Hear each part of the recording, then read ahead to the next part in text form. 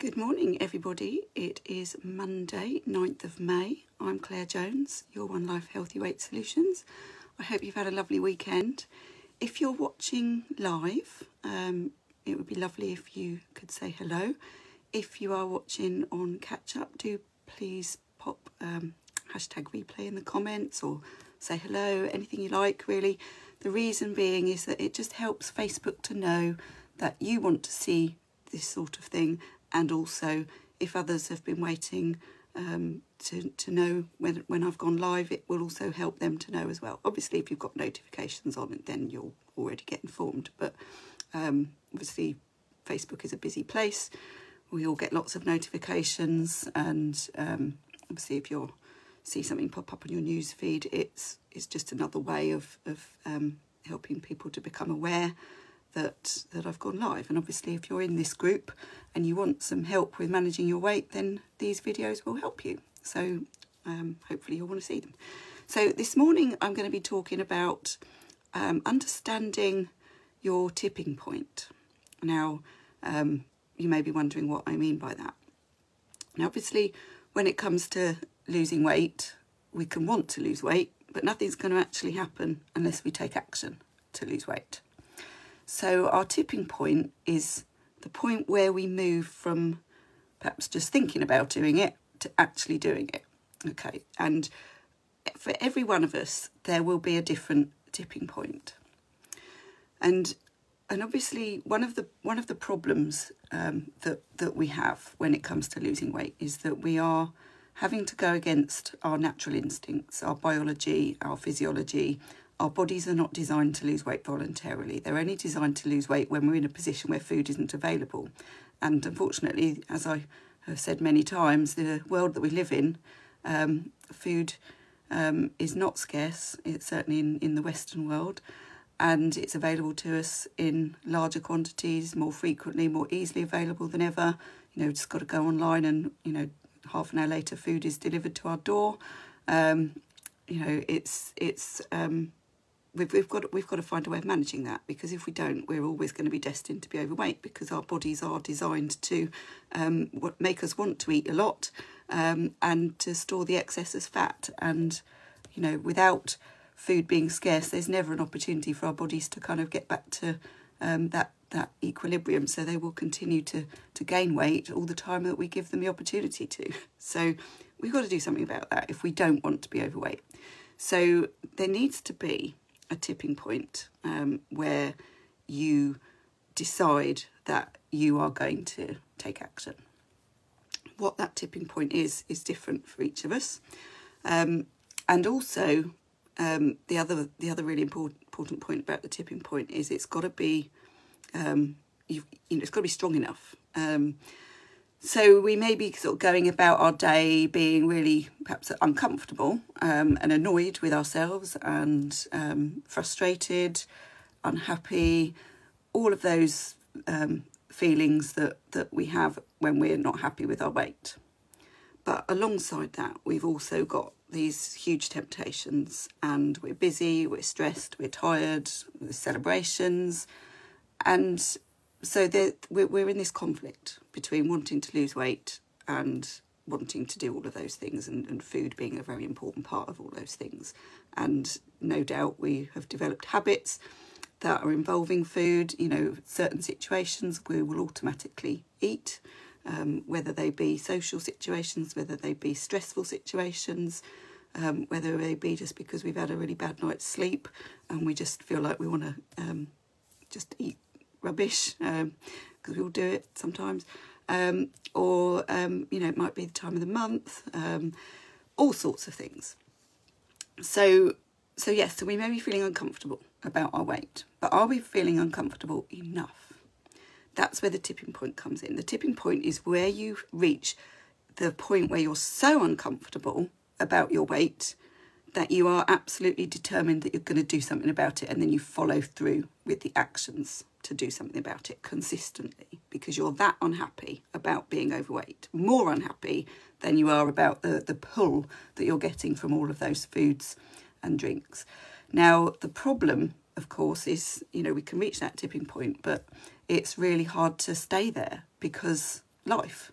Life gets in the way, and we're always having to fight these very strong influences. So what can you do about it? Well, as I say, the point of the tipping point is it's that point where you reach where it's more uncomfortable to stay the same than it is to take action. And unless you reach that point, you won't take action. It is as simple as that. The trick then is how do you, morning Mandy, it's how do you move yourself from being just uncomfortable to uncomfortable enough to actually do something about it and keep doing something about it. So just a few things I want to say about that. And whilst I come at my work mainly from a positive point of view, in that, you know, let's look at where we want to get to. Hi, Mandy. Let's look at where we want to get to and focus on that, because that's the future, and, you know, the future is bright and we want to get there, and we want to visualize what it is that we want to achieve and all of that means to us. But on its own, that's not enough. We need to also look at and confront where we are now. But we need to do it in such a way that we don't end up just beating ourselves up. Because as soon as we start going, oh, I'm fed up with being overweight, we start to attack ourselves. We start to be really down on ourselves. And that doesn't really help us to take action. That just makes us feel even more miserable. So we've got to come at this from a more objective place. Rather than looking at ourselves and going, I'm rubbish at losing weight, I'm fat, I'm ugly, I hate myself, I can't control myself. We don't want to be going down that road, because all that's going to do is destroy your self-esteem even further. What we want to do is look at the situation. So if you think about all of the things that you're unhappy about in terms of being overweight. So as I say, don't get personal about this. Just look at the situation. What is it that being overweight stops you from doing? What is it about being overweight that makes you feel bad? So by that I mean, you know, is it uncomfortable to put your favourite clothes on? So, you know, do you have a favourite outfit that you can't wear at the moment? And you know, how do you feel perhaps when you've eaten too much? Physically, yeah, I know we all get those feelings of guilt when we've eaten more than we intended, but how do you feel physically? How do you feel perhaps later on? You know, perhaps you've had a big meal in the evening, bigger than you intended, and then you go to bed and you can't sleep because you've got heartburn, or you're wide awake because your body's still digesting and you can't settle down.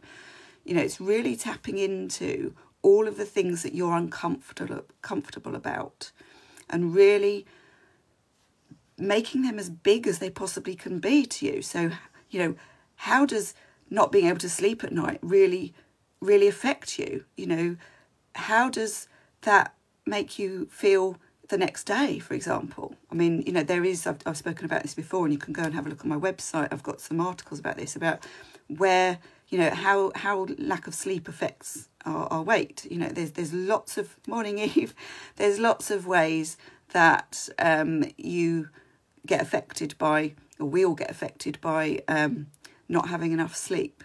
It's a kind of like a real negative loop that we get stuck in if we're not having enough sleep, because when we haven't had enough sleep, we're grumpy and we're tired, so we're less likely to be focused on healthy eating. We're more likely to just reach for the stuff that is easy and quick and perhaps isn't quite, you know, what we need to lose weight.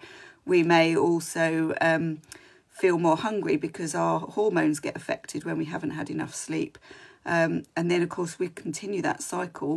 And then we end up perhaps going to bed not being able to sleep because we've eaten rubbish again, and so it goes on. And when I say eating rubbish, what I mean is, you know, just eating lots of the wrong things that are not in line with our goals. Obviously, you know, my view is that when we're trying to lose weight, we don't cut out everything we like. We just look at how we can have those sorts of things in the quantities that are not going to take us away from where we want to be. And that's a whole life for another day. But yeah, so the key thing is really getting in tune with what's going on for you in terms of why are you so uncomfortable about being overweight, and really making that as big as you possibly can. So keep a notepad. Every time you think of something as you go about your day, jot it down in your notepad, or perhaps have a notes app open on your phone so that every time you come across something, you can write it down, because you're not going to remember it all in one go. And actually, you may not want to do this activity all in one go because it will make you feel uncomfortable, but you need to feel uncomfortable enough to do something about losing weight. We got to get to that point where losing weight, or rather doing the things that will help you to lose weight, become easier than carrying on, because you cannot bear any longer being overweight. Because if you don't reach that point, you're not going to be in that zone where you're determined enough and it's important enough to take the action that you need to take to lose weight, because we have to go against our biology and our instincts in order to do so. And obviously how you do that, that's again a whole topic for another day. But the point here is that you've got to reach the point, sorry I keep saying point a lot, but that is the point. You've got to reach that tipping point where taking action is more important to you than staying where you are. And you've got to keep doing it. So it's not good enough to just do it one day and go, right, okay, I've reached my tipping point now and I'm determined to take action. You've got to keep focusing on that tipping point every day, as well as spending time thinking about where you want to be. So where you don't want to be, and also where you do want to be. And the more you can focus as well on the positives and really imagining what that life is going to be like, you're going to be gradually moving yourself towards that tipping point. Whereas if you do nothing, if you just stay with the current situation and you think, well, yeah, I'm overweight, I don't know what to do about it, I'm not being consistent with my actions. This is where it's so important to work on our mindset. You have the power to do that. You just got to take those first steps. And the first steps are not the practical actions around losing weight. It's the getting your mindset in the right place to be able to take the action that you then need to do on a practical level. So I hope that's helpful. I'm running out of time now. But let me know in the comments if that has helped. If you want to know how to take this further, then you want to do my program, because I take you through this step by step, how to actually work on getting to your tipping point and staying there so that you don't give up, you don't go back to where you were, so that you keep moving forward towards where you want to be. So I'm going to leave it there.